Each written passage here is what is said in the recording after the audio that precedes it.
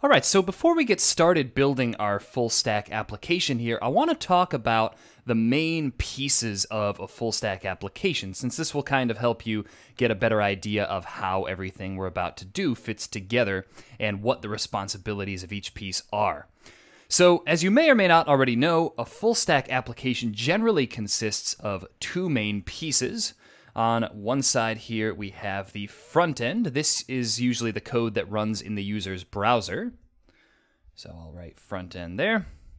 And we have the back end over here, which consists of essentially the rest of the code, right? All of the code that's not running in the user's browser, that's running on servers, consists of the database, etc.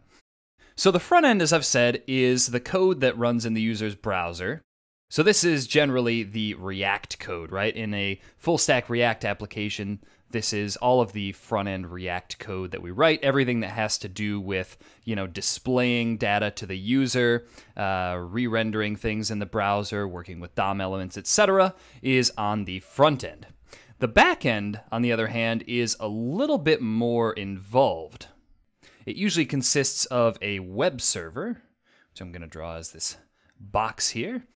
And it also usually consists of a database, which is usually drawn like this. This is generally the symbol you'll see for that. And if you want to think about these two pieces in this way, the web server is kind of like the secretary, if you will, of the backend. It's what handles all of the requests coming in from all of our users on the front end. Okay, so this is usually what actually handles those requests and, takes care of loading data from the database, etc. Okay, so the database, on the other hand, is considered to be kind of the hippocampus of the backend, if you will. It's the place where all of our application's persistent data is stored. Okay, so those are the basic pieces of the front and back end. In the case of a full stack React application, or a full stack MERN application, the technologies we're going to be using here are going to be React on the front end. Okay, so that is the R here.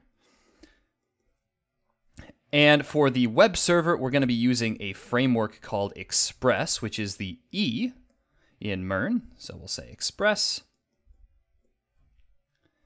For the database, we're going to be using MongoDB, which is the M.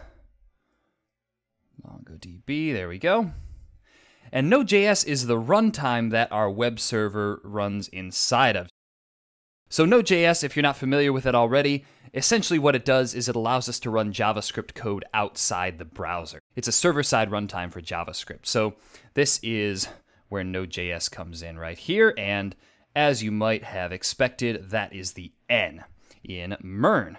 So together, these four technologies make up the MERN Stack, as we've seen. And one of the really nice things about the MERN Stack is that all of these technologies use JavaScript. So React uses JavaScript. Express, written in JavaScript, since it's in Node.js, right? Which is, as I said, a JavaScript runtime for the server side.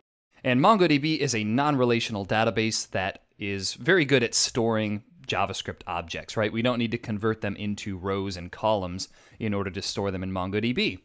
So essentially, this MERN Stack, the reason that you've probably heard a lot about it in the past is because it allows developers to know a single language, and that is JavaScript.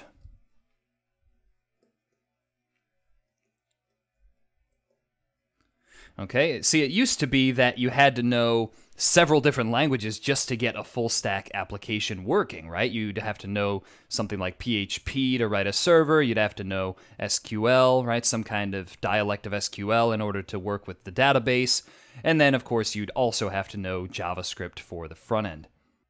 So this is very useful for JavaScript developers, and as you're going to see while we build out our app, really all you need to know to get started with this is JavaScript. So anyway, that's the basic setup of a full stack MERN application. I hope this has been informative for you, and I'd like to thank you for viewing.